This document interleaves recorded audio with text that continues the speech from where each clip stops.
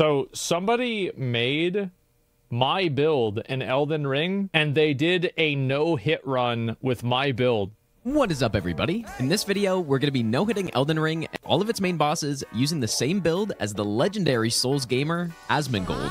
Oh my fucking god. For each main boss we encounter, we're going to be matching his exact weapons, upgrade levels, armor, and talismans that he used for that specific boss. Oh my god. You might be thinking that since this was the build he used on his first playthrough, it's probably a garbage build. It's not. But that isn't exactly the case. True. True. Thank you, bro. Thank you. This build was fucking insane. Look at this. This is the... I remember whenever I killed Morgott so fast. This is really funny. So I killed Morgott in like 7 hits or something like that. And then I remember going and watching Emmy play against Morgott whenever she was doing Elden Ring. And I was like, he has a pole arm? What's he doing with these like daggers that go? What the fuck? Like, you could die to this boss? Like, how do you die to this boss? Like, I was just like so massively over leveled, it was hilarious. Dude, this build was nuts. Exact setup that Asmongold had in his first playthrough against By the way, Morgott. I've watched a lot of this guy's videos. Like, he does no-hit runs for Elden Ring. Like, he'll go and just, like, you know, do, like, 5 a day. Gino Machino may have had some on YouTube. help coming up with this build because I highly... this was a really, really bad time. This was the worst fucking boss, man. Oh my god, this was bad. Any WoW player smart enough to come up with something like this. Yeah. Can't see anything. I hate this dick sucker. So mad. I should have rolled All forward. joking aside, it's actually an insane build for a first playthrough and would only That's need right. a few small tweaks to be a top-tier setup for no-hit runs. You see that? This is reminding me of the Bolt of Grand... Oh, wait, hold up, real quick. Let's hear that again. Joking aside, it's actually an insane build for a first playthrough and would only need a few small tweaks to be a... Look at that. 20K. top-tier setup for no-hit runs. This is reminding me of a few small tweaks to be a top-tier setup for no-hit runs. What was that? Sub right now or he'll one-shot you. Okay. This is reminding me of the Bolt of Grand Sax run we did. Like, obviously, this is a way harder version.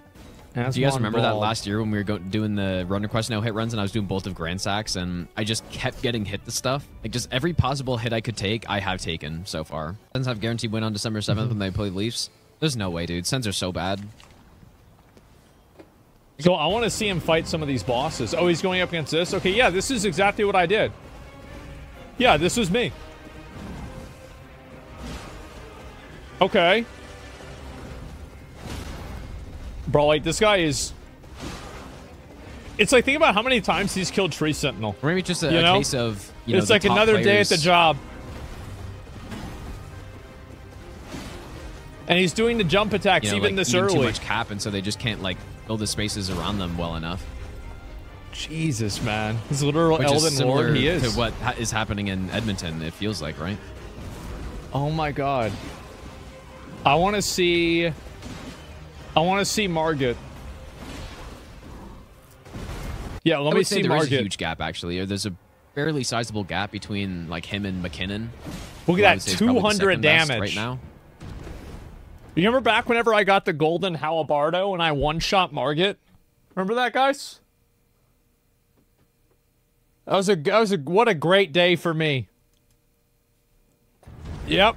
There's a decent gap, but it's not like Gretzky gap. I'm surprised he hit him there. I mean, to be fair, Lemieux was insane I thought he'd too, get him with the daggers because he has his hand up. Obviously, it's something I don't know.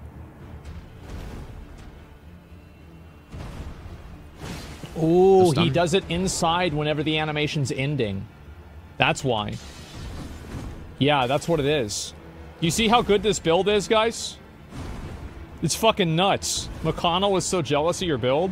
Yeah, but he had like that one time on the gargoyles where he killed a boss faster than me. I usually don't talk about sports this much, dude, but this is what's happening because I'm having to reset a million times. Look at this. I love how that ability is such bullshit, even he just avoids it. Yeah, I'm really happy to see that. Morgott's such a sad story. He is. Please don't. Gotta start talking about stuff that aren't the game. Yeah, just casually no hitting the boss. It's not really a big deal, you know. You just don't get hit by the attacks. Bro, he jumped over it. Oh my god. There it is. I cannot believe he survived with that cheeky 1 HP. Prefer watching college hockey over NHL? Is the officiating better at the college level? Oh my god. It'd be literally extremely hard to imagine worse than Let's see. NHL officiating. When does he get... And when does he get 2 weapons? Yeah. Because, like, whenever I got 2 weapons... Oh, bro. Radon. A little bit. Like, do y'all remember whenever everybody was telling me, like... So, whenever I fought Radon, I refused to use summons against the boss. And everybody was, like, telling me, they're like, you have to use summons. It's part of the fight. And I was like, well... What class? No, that's not. You know, it's something that's like, there's interesting. no way. I'm not saying this is what you're saying. And I beat him. A lot of people, I feel like a lot of and people everything. think that the Chat classes about that they pick in Elden that's Ring right. or in Souls games in general are super important. They're really not. It was unnerfed. Yep, it was. And I fought him on the horse the entire time. It's not like an MMO where you pick a class at the start of the game and you're just forced to use that class the entire time. This boss is hard all for it me. affects He's really a hard is just boss. Your starting levels and just bro, your he's just speed. walking around. Like he's not even fixed. doing anything. He's just your walking starting around. stats, I guess, are your starting stats, but Jesus Christ, bro, this guy has done it so many times. This is the best transition really of like any game ever. People ask me that about that all the time. Is he gonna make him like, kill oh himself? man, what class do I pick? Like, it's such a big deal. It's really not that big. Of a no, okay, yeah, people do that. They have him like fall. We should get a stun and he'll like fall here, against like the edge and just like die to fall damage. Radon's so easy as a mage. Everything's so easy as a mage. I played a mage build. It was a complete joke. Here it is.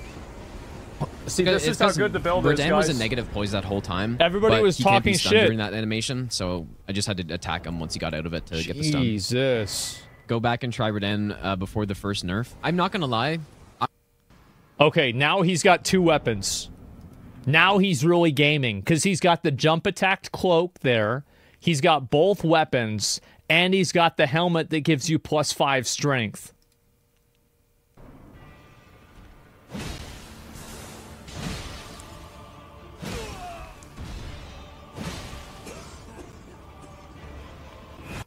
Dude, imagine wiping to this boss once. Imagine dying.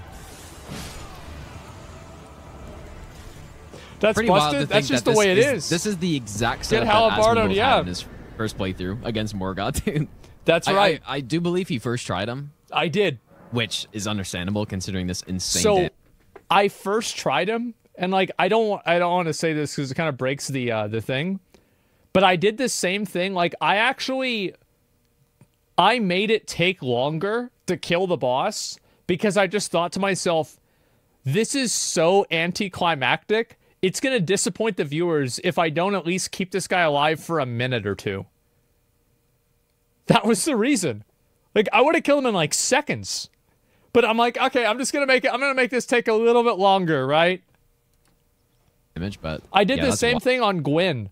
Like I remember whenever I fought Gwyn in Dark Souls 1, I almost killed him on my first try, and I died on purpose, and I tried to kill him with no armor on because I realized it was so easy it would be embarrassing.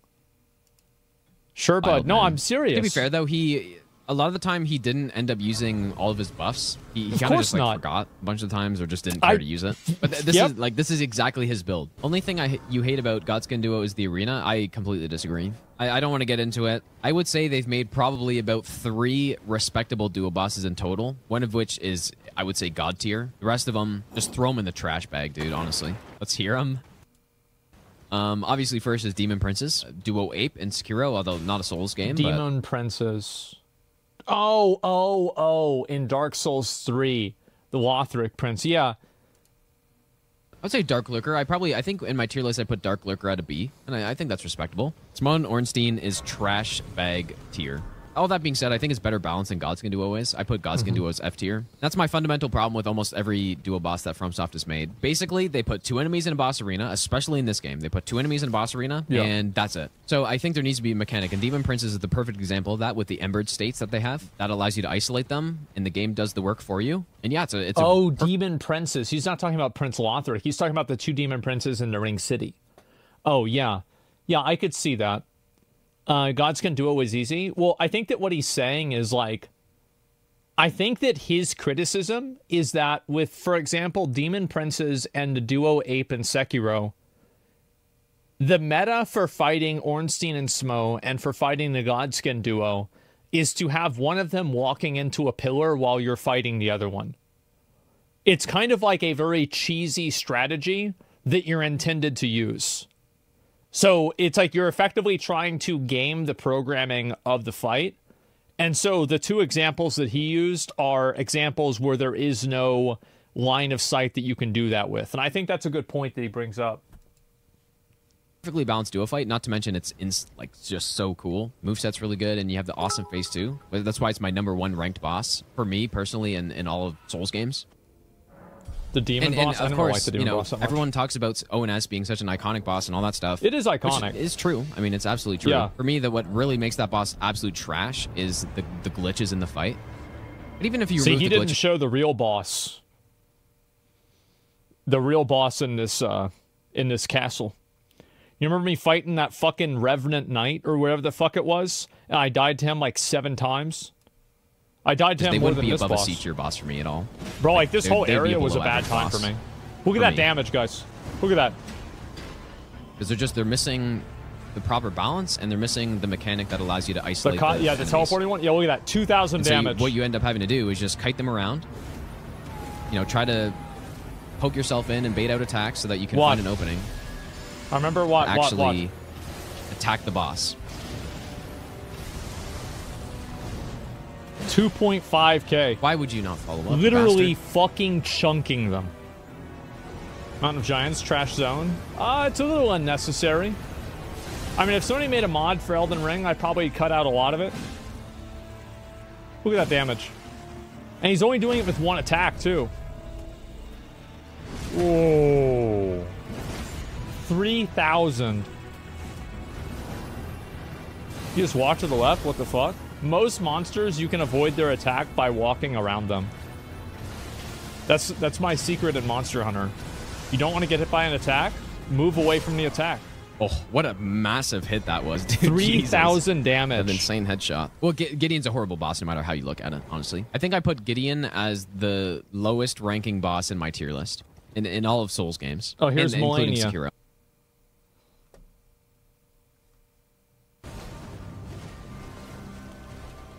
Oh, so you could abuse it walking around? Yeah. I remember this boss was actually pretty hard for my build. Just move away. Yeah, exactly. Oh, this fucking bullshit, man. Oh, God. I set up a little bit. I never figured out how to do that.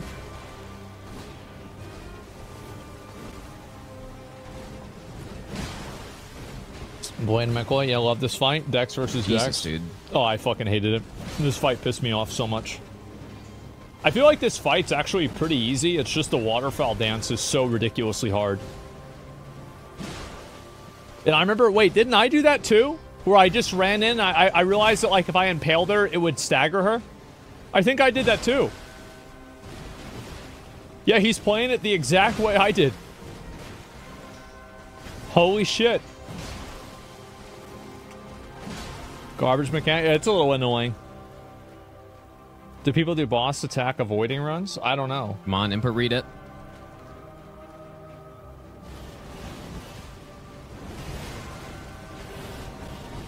Jesus, bro. He just walks around. Like, that's not even a big deal for him. He just walks over there. Move waterfowl? Is she still Melania then? Well, I don't know. I would say that, like, she wouldn't be that hard of a boss. It's just that one mechanic that's, like, kind of a gimmick. How the fuck? Because he's done it, like, 150 times. He knows how to do it. That's how. That's how the fuck. He doesn't care? Yeah, he just doesn't care. He just walks over there. The most stellar phase 1 I've ever seen. Yep, not a big deal. Probably everybody does his boss 150 times. I don't know. I remember it took me like 70 tries, I think, to kill this boss. Maybe it wasn't 70, it was like 40. Like, I don't know. I remember it took me a while. Like, at least a couple of hours. Jesus, look at that damage, guys. I really put together a great build, didn't I? This is really something special. She's already half health. Look at that. 2,000. 150 times? Yep, there it is. Took me 2 or 3 days. Boss is hard. Yeah. No, I mean, this is it is a hard boss. It's not like it's an easy boss.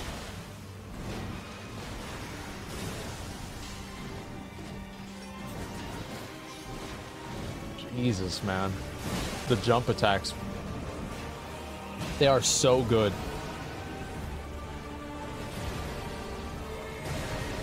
Can fuck you up real quick. Yeah, exactly. There's no better game than this. Elden Ring is a top 10 game of all time. In my opinion. Look at that, bro. Like, look at that, bro. Look at the damage. Jesus. Oh, wow. What a build. That was not a good fight, dude. Damn. That was really not good. Damn. Watch Malekith. Oh. Look at that. Just bring him to the center. Jesus. Sure, bud? Yeah, it was nuts. The gargoyles were OP. Yeah, the gargoyles I had a bit of trouble on. Not a whole lot. Not my best roll right there. No hit runs are always crazy. Yeah, I know. The Halabardo is the true best weapon in the game. Like, it's not Rivers of Blood or some fucking Moonveil Katana bullshit or some big hammer. Nah, bro. It's just dual Halabardos. That's it. How's this a starter weapon? What the fuck? I don't know if that roll on the first projectile was bad or if it just looked weird because we didn't. All right, here it is.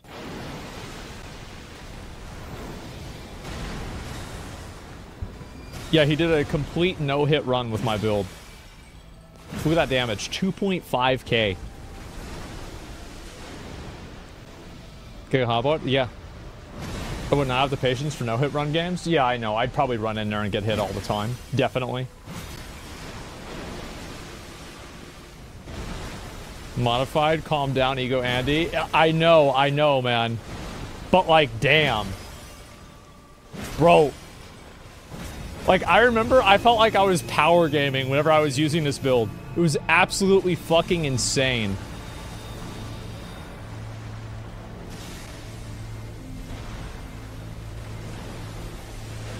Game is goated. It is. It is so good, man. Ooh, sparkly boys. I remember what I would do against this mechanic is I would just sit there and heal through it. Yeah, it worked really well. Oh, I didn't even know there was a wall here.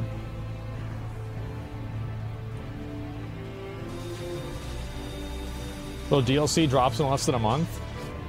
For sure. For sure. It's gonna be next month, guys. Jesus. I feel like this is what happens, right? Is like, and the same thing happened, I feel like it's happened with Monster Hunter 2. Because, like, the strategy that look at that, dude, look at that damage. Look at that's fucking insane. Gotta keep in mind the wall is pretty close here. DLC is gonna drop a week before Silksong. That's fine. I'll probably finish the DLC in probably 2 or 3 days. And I'll play Silksong when it comes out.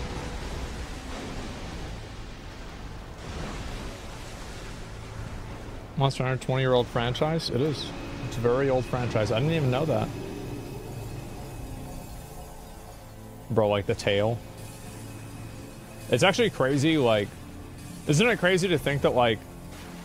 This game came out, and everybody had like expectations for this game. Bro, what a that was just like the expectations for the game were so high, and then the game not only met those expectations but exceeded them. It was just like people expected it to be like the greatest game ever, and somehow it was even better than that. It was nuts, dude. What a shitter, boss. Mm-hmm. There we go, man. That was genuinely a harder Elden Beast fight than most of the Master Run fights we got, because there's just such a terrible combination of Elden stars with the flying attack and the mid-roll and all this nonsense combining together, dude. Great build. Observe the bald head. Take it in. Final moments of the bald head. There we go, dude. Yeah, the reroute paid off, man. Yeah, really fun run to do, though, man. With, like, honestly, such a sick build. Yeah, what a tough Elden Beast fight, man. That fight can be scripted. Like, most of the time, that fight's scripted. Wow. The only way it's not is if he does exactly what he did there and swim at that weird angle. That's the only way it's not. Surely my character looks like Asmongold, right? Oh my default male god. character with just bald. Doesn't even have any eyebrows. Yeah, we started off easy, kind of, with this one. This was a really strong build. I honestly, I would be shocked if anybody else had a build as good as this one. Because yeah, I mean, this build's broken as hell, dude. So. Is that right? Much more smooth if you learn going in and thing. Man, look at the damage.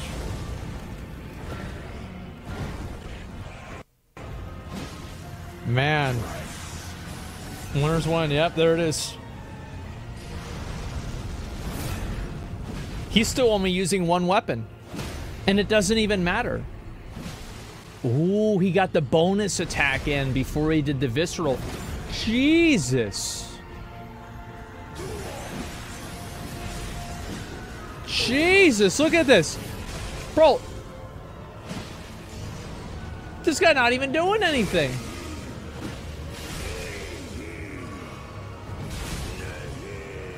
Jesus. TCS is better than jump attack? It's basically the same thing, man. Look at that. He didn't even do anything. Rough. I missed that headshot.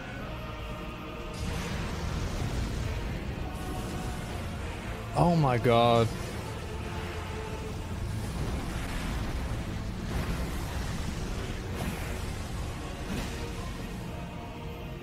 Wow. Nice. Damn. Yeah, unfortunately I missed that headshot. Yep, it's unavoidable damage. Prior to the riposte, which wasn't great. Oh my god.